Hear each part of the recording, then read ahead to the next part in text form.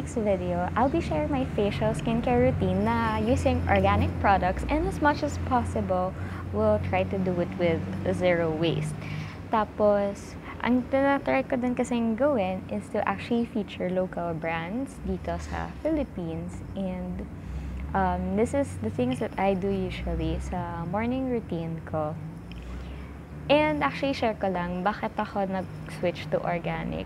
Kasi I usually buy from Mercury, tapos Watsons, and then laging nagre-react yung face ko. Sobra yung breakouts ko dito, tapos minsan namumula-mula pa to. Dating ako minsan sa ibang places na, uy, naka-makeup ka, pero actually, nagre-react lang yung cheeks ko to something that I used.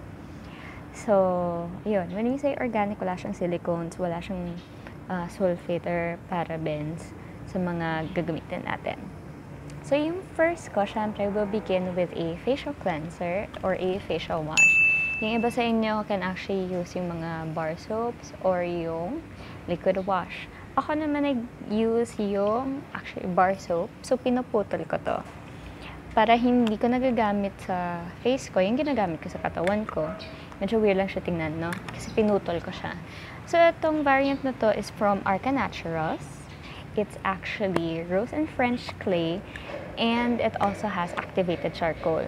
So, kaya activated charcoal yung ginagamit ko kasi activated charcoal helps sa pag-reduce ng oily skin and pang-treat ng acne. Tapos, so pinuputol ko to kasi unang-una mas tipid siya. Hindi natutunaw yung buong soap agad. Tapos, ayun nga, para hindi yung same soap yung gamit sa katawan. I mean, yung actual same part ng soap na ginagamit sa face and katawan na iisa. Tapos, ang next step is a toner. So, ang gamit natin ay Matenara. It's rose garden yung tawag niya sa kanya. It has rose water and witch hazel extract. So, ang ginagamit ko naman for my toner, syempre, yung reusable pads natin. Kasi we try to go zero waste, diba? So, wash na lang. Kasi yung tapon-tapon ng cotton balls, bili ng bili ulit. And then, actually, pwede pala din siyang gawin as facial mist. Ang rose water kasi is it's supposed to help moisturize, mild cleanser din siya. And it's good for normal and sensitive skin. So, ang next naman natin ay our purifying facial cream. This one naman is from Hello Gorgeous. O, diba? Purifying facial cream daw siya kasi ginagamit to para panlinis ng face. It has tea tree oil in a sense na it helps clear out the acne. O, diba? Puro acne set. So, ayan. Ang comment ko lang siguro for this. Okay naman siya. Effective siya. I bought this nung kasagsagan na meron akong pimple na 2 weeks hindi pa rin siya nawawala. Tapos, 2 days after ko siyang start na gamitin, nawala na yung pimple ko. At dito pa talaga kasi siya. So, ang comment ko lang din about this would be, medyo weird lang yung amoy.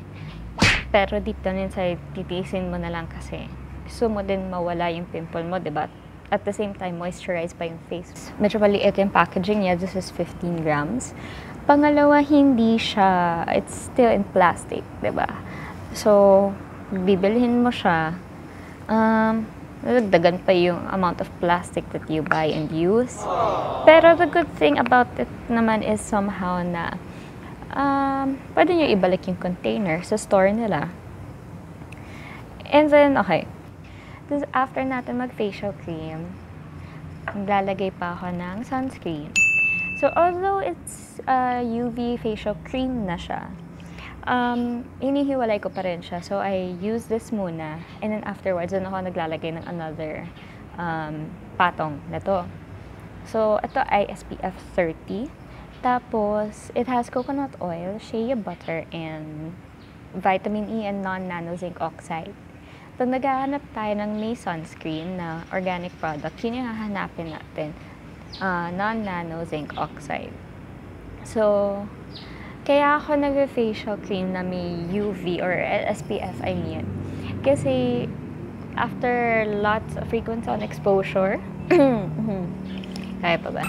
After frequent sun exposure, lumalabas yung yung freckles and sunspots ko. boses ko talaga. Lumalabas yung sunspots ko, tsaka halatang-halata siya. Tapos, ayun, medyo na-disturb ako kasi it means na, oh my God, hindi na kaya ng skin ko. Ganun.